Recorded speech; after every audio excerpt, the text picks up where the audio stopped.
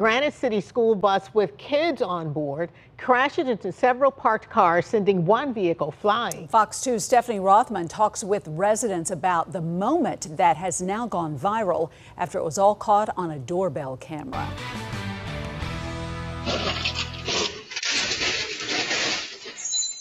Monday morning, a Granite City school bus was picking up students for class when all of a sudden the bus crashes into 4 cars. There was, car parts everywhere, glass everywhere, it was just a nightmare.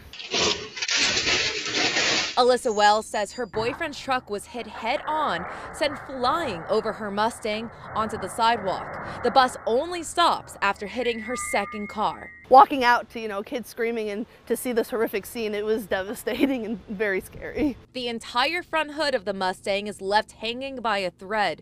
The truck had most of the driver's side ripped off, and her second car damaged as well. We're actually expecting our first child as well, so on top of medical expenses and things like that, there's just a lot going on and it's stressful. Her next door neighbor, Nick Warden, also has a child on the way. His car heavily damaged, the first one to be struck.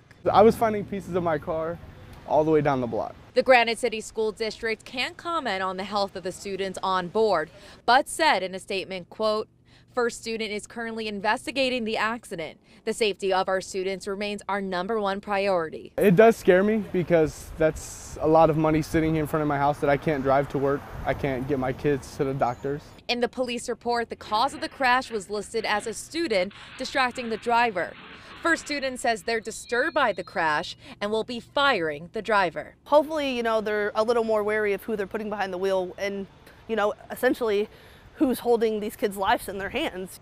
After this incident, now both car owners say unfortunately they're left with all of the damage. 2 cars have been towed, as you can see by the space, but the 2 that remain have all this damage. They fear they can't get it towed in time. The city is going to find them, and they're also looking to get in touch with the insurance companies who have not reached out to them so far. Reporting in Granite City, Stephanie Rothman, Fox 2 News.